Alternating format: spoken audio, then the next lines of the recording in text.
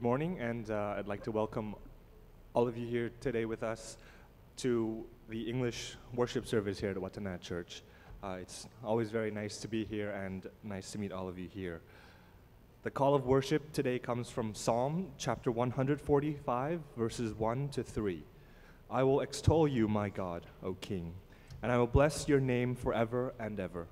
Every day I will bless you, and I will praise your name forever and ever. Great is the Lord and greatly to be praised, and his greatness is unsearchable. Let us now sing in praise of God's greatness together with the hymn, Praise Ye the Lord the Almighty. Let us stand, please.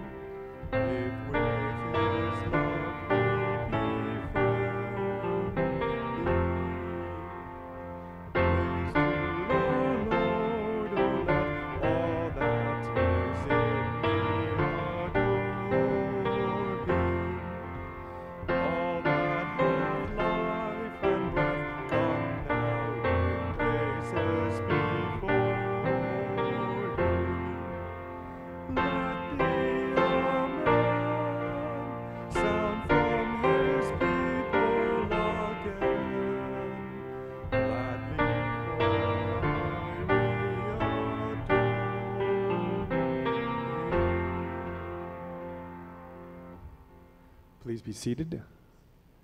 And now we'll take a moment to pray and confess our sins before the Lord. And Ajahn Paul Smith will give us the assurance of pardon.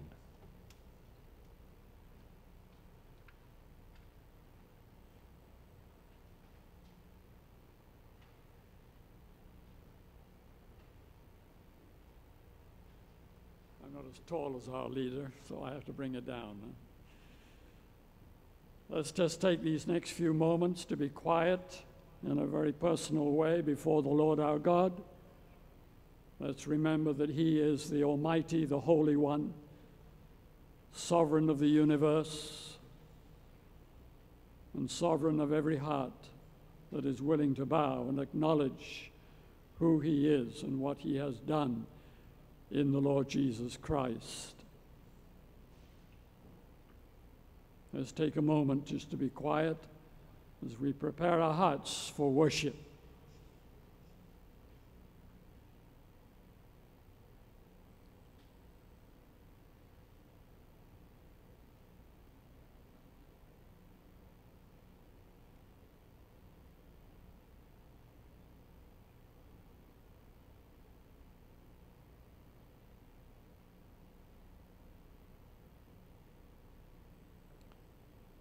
If there's anything in your heart, mind, life that you feel needs to be confessed before God, this is the moment that we take each Sunday morning.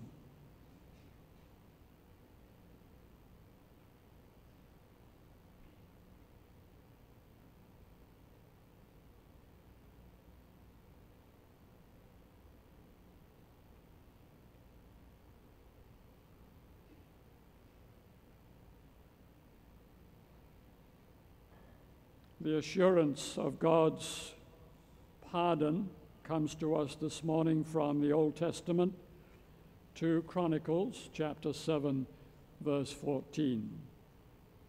If my people who are called by my name will humble themselves and pray and seek my face and turn away from their wicked ways, then I will hear from heaven, and I will forgive their sin and heal their land.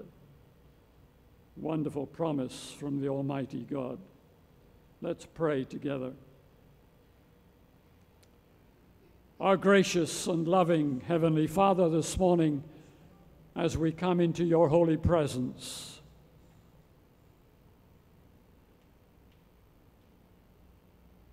we come only in and through the precious name of your Son, our Savior, the Lord Jesus Christ. We recognize, as your word instructs us, that there is no other way into your presence. But there is a way. Hallelujah.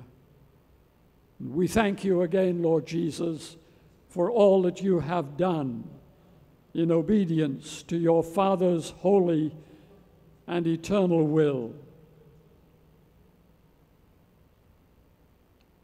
In presenting yourself to the Father as a sacrifice for our sin, taking our place of punishment for our sin.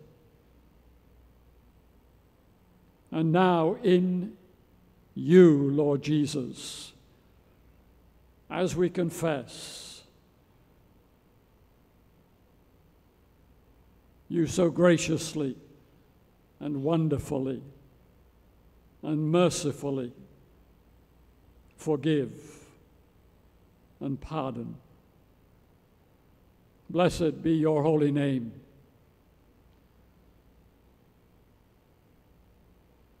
I pray for each one who is already here this morning and others who are on their way, that you, by your Spirit, will touch each of our hearts.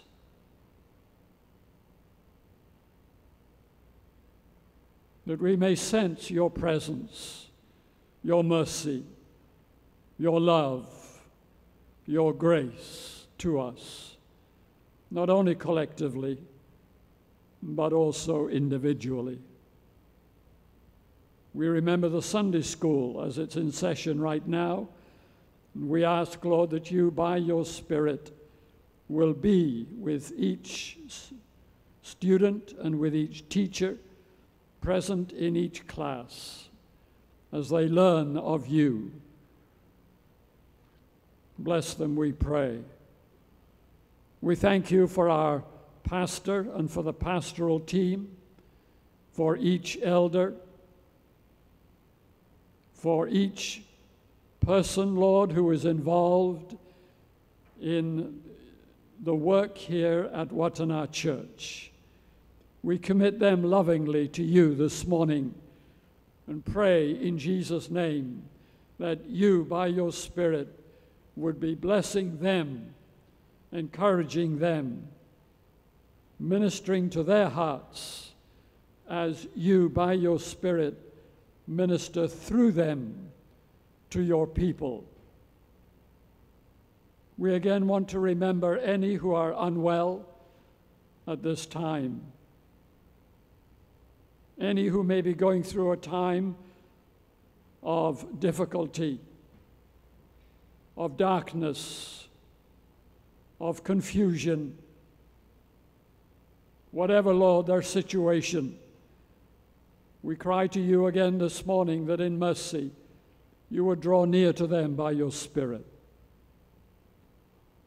May they sense your love, your mercy, and your grace to them individually, whether they're at home, whether they're in hospital, wherever they may be.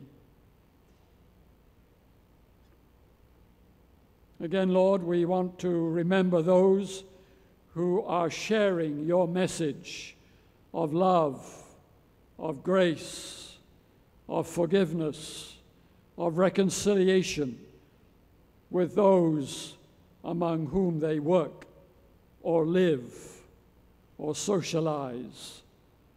I pray, Lord, that their witness, their word, may bear fruit in lives. As so many today are facing difficulties, problems, tensions,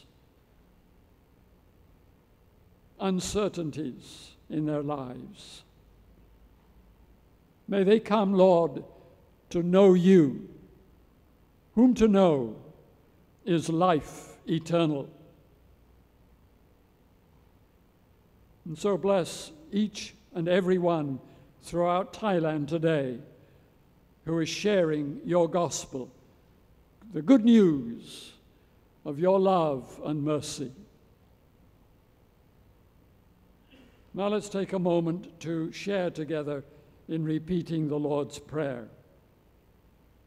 Our Father, who art in heaven, hallowed be thy name. Thy kingdom come, thy will be done on earth as it is in heaven.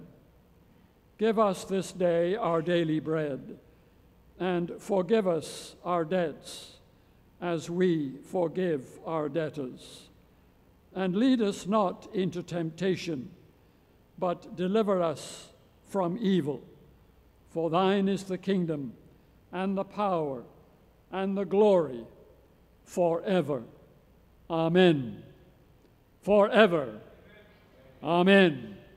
You can say amen or amen. It means the same. Praise God. Before we turn to the back of our bulletin, let's just take a moment to greet those who are near us in the pews or wherever. I'm going to why everybody. It's a very convenient way of greeting everyone. So we recognize our presence this morning. I don't know if the weather is preventing some people coming, but we trust that others will be joining us soon. Now let's turn to the back of the bulletin. This is a moment when we can all share together in the ministry here at Wattana Church. We do not want it to be just a one-way exercise as we come to worship God. We want to share together.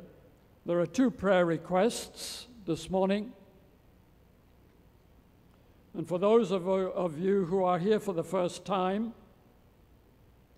there should be a slip of paper in your bulletins with the word prayer and praise along the top. The purpose for this is for anyone who has a prayer request or a praise item to record. All we ask is that you write clearly so we can read what you want to share with us, so we can join you in whatever prayer requests and praise items that you may have. The 2 prayer requests in our bulletin today are our brother Asif Arthur. We had this last week, and again we're repeating for prayer for his little daughter. She is unwell, and we trust that as we pray, God will provide not only healing for her little body, but for the financing to help the medication that she may need. And to take this moment to remind us that there are needs among us. If anybody would like to share in people's financial needs. The church does not have a policy of meeting all financial needs. That's virtually impossible. But we do encourage brothers and sisters in Christ, if you want to share with anyone's need, there are envelopes that you can record whatever you feel is necessary. And then those envelopes will go to the office, and those who have needs can make their way to the office and ask if any provision has been made to help them. Sometimes we know names. If you know the name, you can write the name on the envelope. If you don't know the names, you can just say, to help those in need, or something appropriate. Also, let's pray for Kun Nitya Supayanya. She's in the States, but recently she's had quite a heavy stroke and is in hospital, and she needs prayer. So wherever you are in the world, if you know of anyone that needs prayer, record it. Your church, wherever that church may be, your family, your loved one, your friends, whoever are in need of prayer, please record, and we can pray. Because God, by His Spirit, is everywhere in the world, and He will answer the prayers and the cries of His people. Let's praise God also for His mercy, for His grace to us day by day. Let's pray together.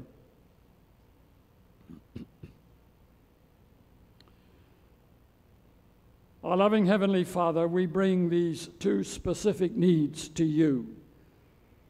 We do ask, Lord, for your touch upon these bodies, one here in Bangkok, one in the United States. There are other needs too, Lord, we know, and we commit them to you. We pray in Jesus' name that you, in mercy, would be touching every life, every need, that they may praise you and glorify your name. We do rejoice and praise you, Father, again, for your mercy and for your love to us day by day. We thank you that you're here among us by your Spirit.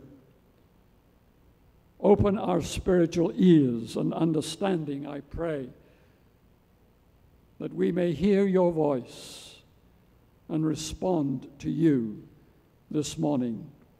In Jesus' name, amen.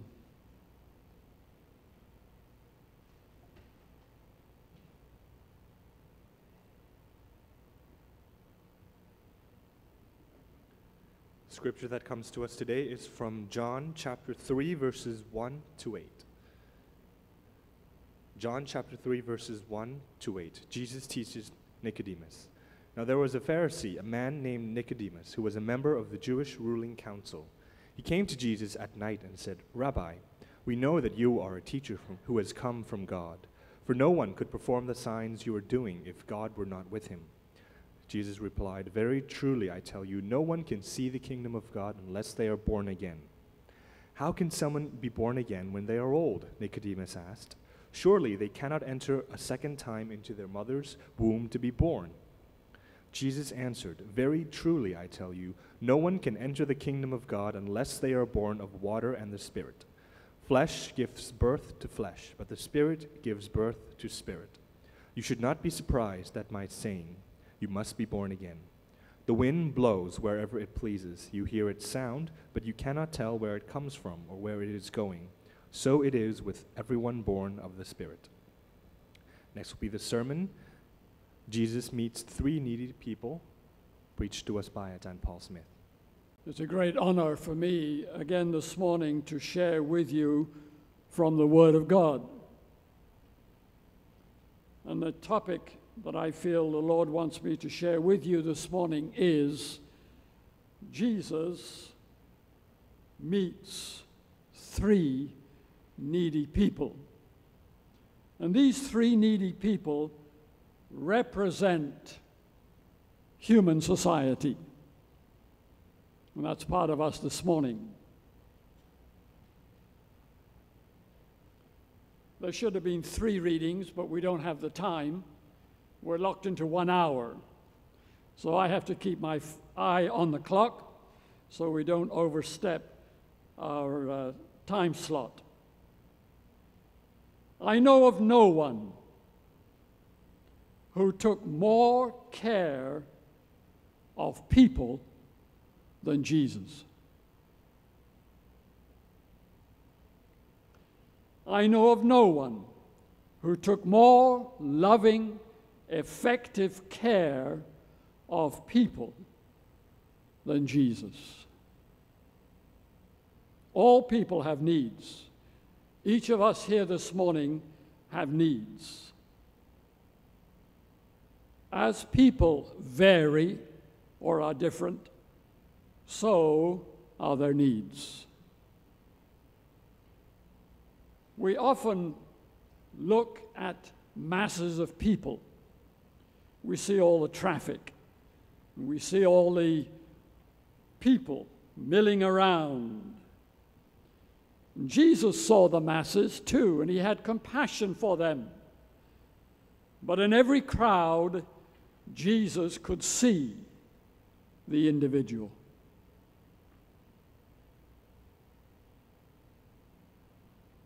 And their need. He took care of every type of human need. All of us here this morning, whether we are willing to admit it or not, have needs. There were 3 very different people who came to see Jesus. And this is all recorded in the book of John, the 4th book in the New Testament. The intellectual religious man, as we've just read together, is in John chapter 3. The moral, spiritual woman is in chapter 4. And the natural, physical need is in chapter 5. As we don't have time to read from chapter 4 and chapter 5 this morning, you may want to jot that down, and then go this week. You may want to turn into the scriptures to read the background and the event in more detail. Jesus met each need, although those needs were very, very different. And in that confidence, I can share with you this morning, Jesus, the Lord Jesus Christ, can meet your need, whatever your need may be.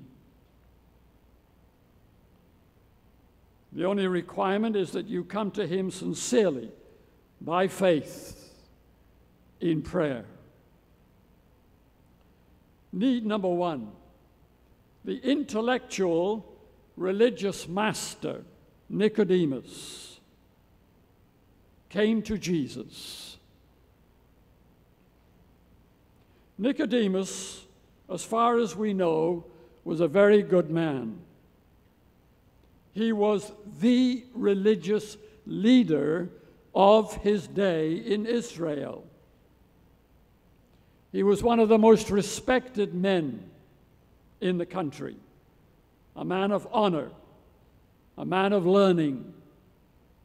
He was a leader, one of the leaders in the government, but he had a need. He came to Jesus with an observation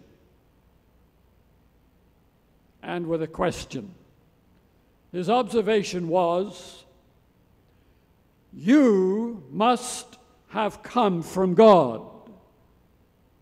Why?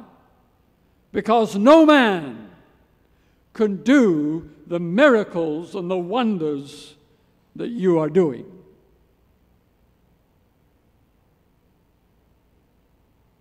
What was the question? There's a double question in his mind which is not stated in the Bible, but it's in the background. Question number one, are you the Messiah? We've been waiting for the Messiah for 2,000 years. And I believe deep down in my heart, you are the Messiah. But Jesus didn't allow him to state it. And the second question in Nicodemus' mind is this: have you come to deliver us from the power of Rome? You see, in the Old Testament, there are two streams of prophecy related to Jesus. One is related to the suffering Messiah, and one is related to the kingly Messiah. And at that time, in the time of Jesus in Israel, there was an expectation among many people, from the top to the bottom, if I may say that, socially. I can sense maybe this is the time the Messiah will come. And Nicodemus, being one of the leaders, was very aware of this vibe in society. And the woman in chapter 4 said almost the very same thing. We know that Messiah is coming, but we'll come to that in a minute. Nicodemus' question was political. Jesus knew the question that was vibrating in his mind. But Jesus jumped in. He wasn't interested in talking politics. Jesus went straight to the spiritual kingdom of God.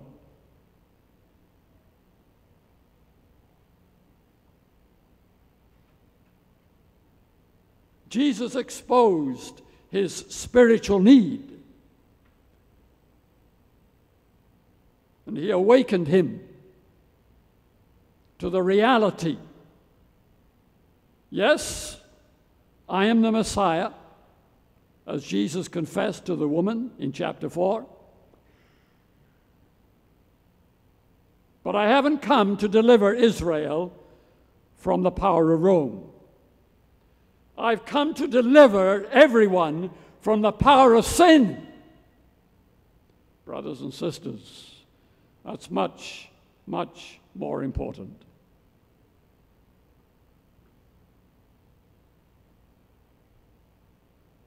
Nicodemus was concerned about the earthly kingdom of Israel.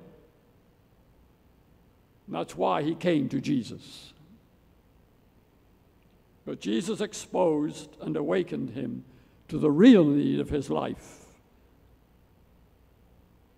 Jesus presents then a very basic and simple outline of the great gospel message. Nicodemus, you're a great man. You're an educated man. But you need to be born again of the Spirit of God.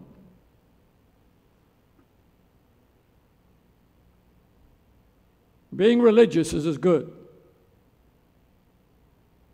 Being moral is good. Being educated is good. Being a good man or a good woman is good. But I have news for you this morning. We need to be born again of the Spirit of God. And thereby we can become a child of God and enter in, not to his political kingdom, but into his eternal spiritual kingdom. Hallelujah.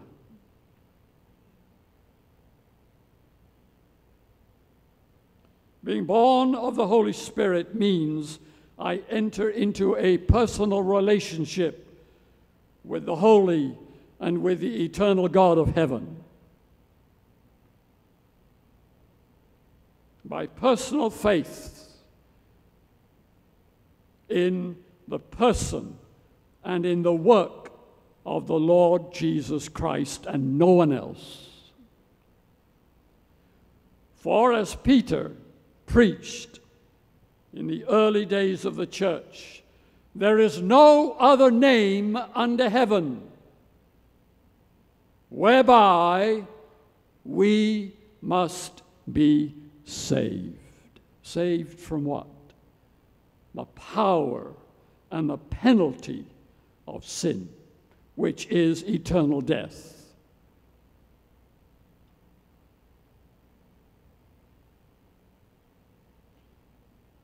Being born from heaven by the Holy Spirit means I enter into the kingdom of God and receive as a free gift from God eternal life.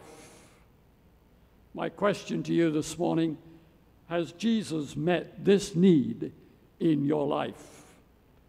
Need number 2 comes from an ordinary, immoral woman. And the reading is in chapter 4, most of the chapter. The Samaritan woman was an ordinary but an immoral woman. She was living with husband number 5.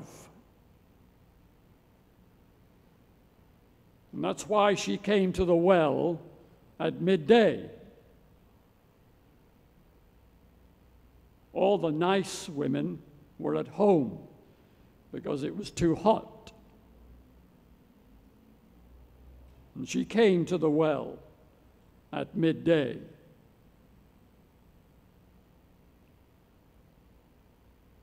She had a need, a spiritual need. She used religion to try to cover up her need.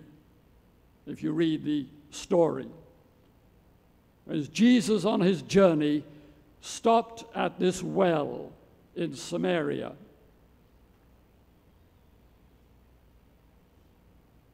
and he asked her for a drink of water.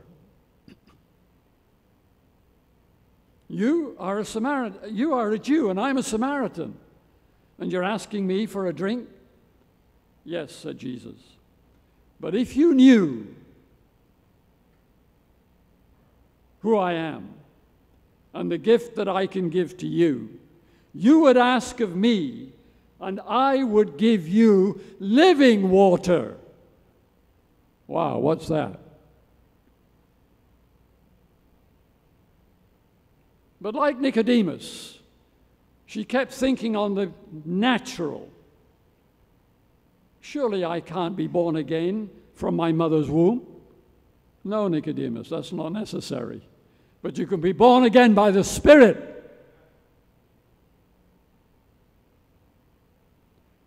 Sir, you don't have anything to dig the water out, draw the water out from the well. And this well is deep. It was Jacob's old well. It's been here a long time. Where are you going to get this water from? And as Jesus shared in John chapter 7, all who come to me, I will give to them living water. What does he mean? Spiritual water, spiritual life.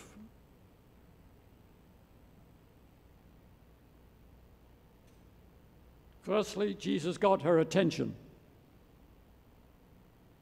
Secondly, he awakened her interest. Thirdly, he exposed her sin. Go and call your husband, Jesus said. Well, sir, I have no husband. That's right, said Jesus. You're on husband number 5. What? You know me? Remember, Jesus knows the heart of every one of us here this morning. Jesus doesn't need an X-ray, either physical or spiritual. Jesus knows your heart this morning.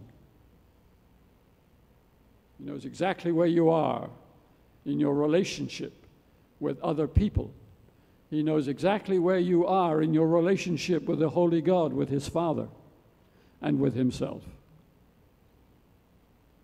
So don't try to hide behind religion or culture or whatever you may think you can hide. You cannot hide from God.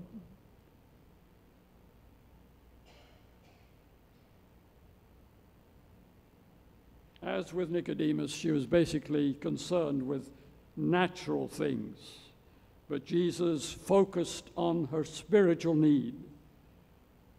And at the end of the story we read, she left her water pot at the well. She went into the town, back into the town, and she told everybody, I've met someone who is amazing. And before the end of the day, hundreds of people from that area were trusting in the Lord Jesus through this woman's testimony. Need number 3. Here we meet a helpless physical man at Bethsaida. He was helpless and lonely. For 38 years, a victim of disease. No home, no family, alone in the crowd. Anyone here this morning like that?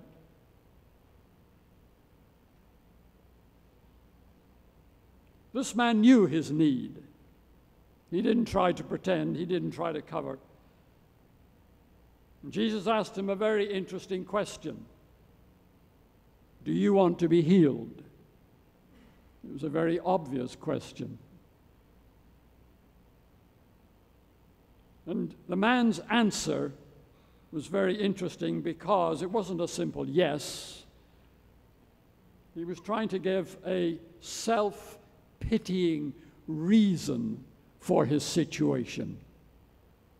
Again, that's not necessary. Jesus' heart is full of mercy, full of love, and full of compassion, and He wants to meet your need. You don't need to make any self-pitying excuses.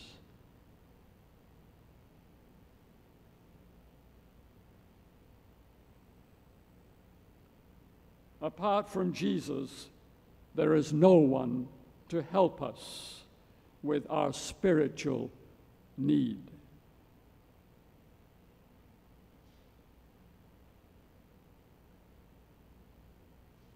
Superstition won't help. Religion won't help. Money, power, position, status won't help. In fact, very often they're the biggest hindrance. You and I need the compassion, the mercy, and the touch of Jesus. Our time is gone. Let's pray. Loving Father, whatever our need this morning, may we be honest enough to face that need and to come to you in prayer by faith and ask you for deliverance in Jesus' name. Amen. The offertory this morning is from Matthew chapter 6, verses 19 to 21. Do not lay up for yourselves treasures on earth, where moth and rust destroy, and where thieves break in and steal. But lay up for yourselves treasures in heaven, where neither moth nor rust destroys, and where thieves do not break in and steal. For where your treasure is, there your heart will be also. As the offering bag is passed along, we will sing together the hymn, Here, O my Lord, I see thee face to face.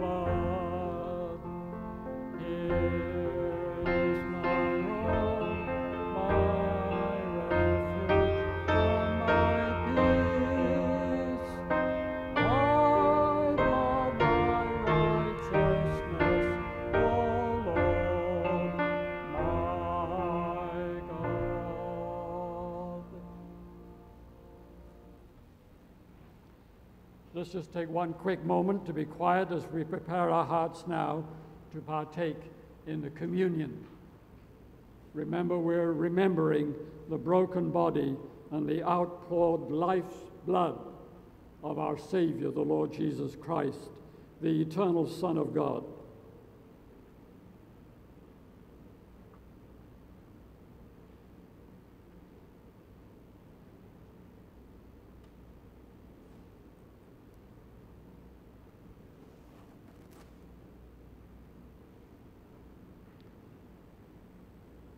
From Luke chapter 22, Jesus took bread and gave thanks and broke it. And he gave to them, saying, "This is my body which is given for you. This do in remembrance of me."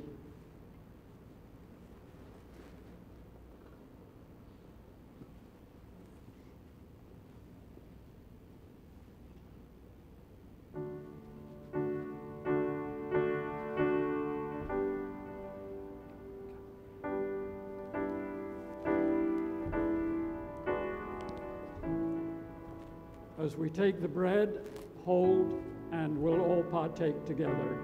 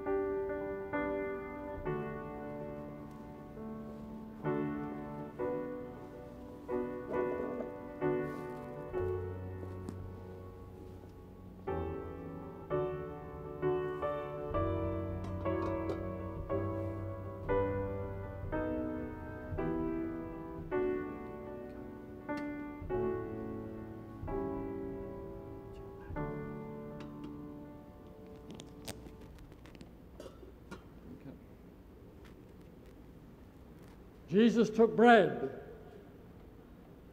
and he broke it and he gave it to his disciples. Let's partake.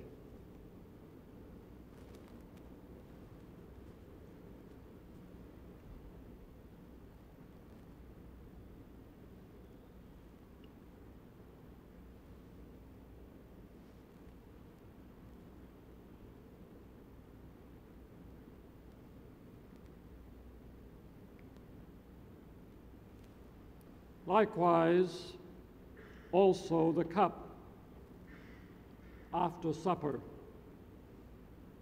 saying, "This cup is the New Testament or the new agreement in my blood, which is shed for you."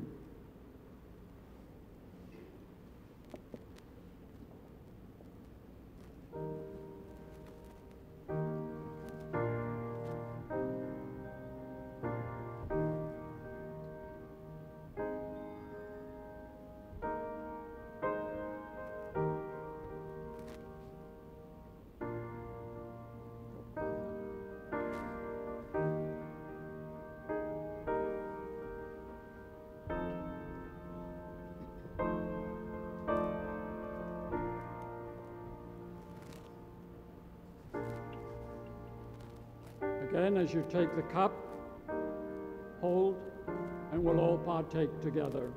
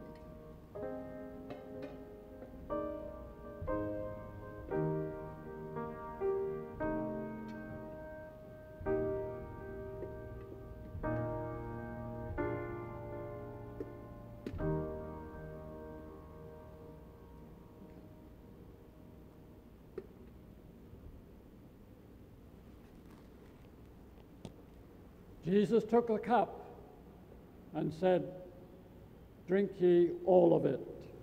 Let's stand together and drink the cup together.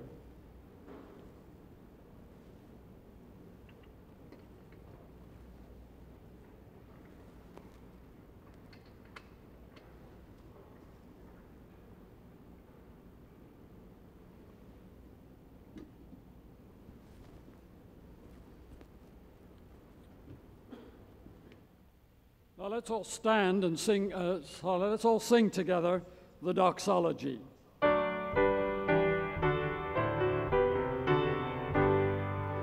Praise God from whom all blessings flow. Praise Him, all creatures here below. Praise Him above, ye heavenly host. Praise Father, Son, and Holy Ghost. Amen. Our loving Father, again we thank you for your mercy and for your grace, so wonderfully expressed and revealed in Jesus, your beloved Son, our Savior.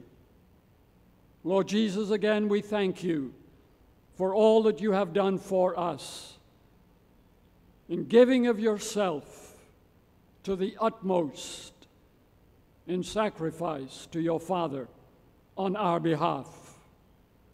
Now we can be restored and reconciled to a holy God. Now we can be forgiven. Now every need that we may have can be met in Him. And we say thank you again this morning, gracious Lord. Now may the peace and the blessing of God the Father, the grace of God the Son, the Lord Jesus Christ, the fellowship, the encouragement of the Holy Spirit be with each one of us in these coming days. In Jesus' name we pray. Amen. Amen. Amen. Amen.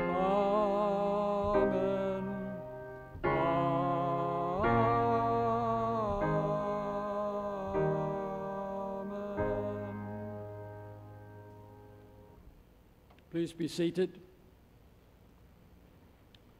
As you go into this coming week, whatever need you may have had when you came to our fellowship this morning,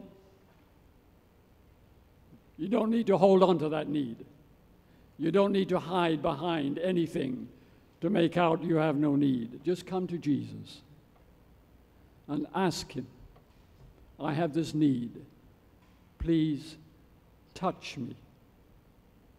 The Lord bless you. In Jesus' name, amen.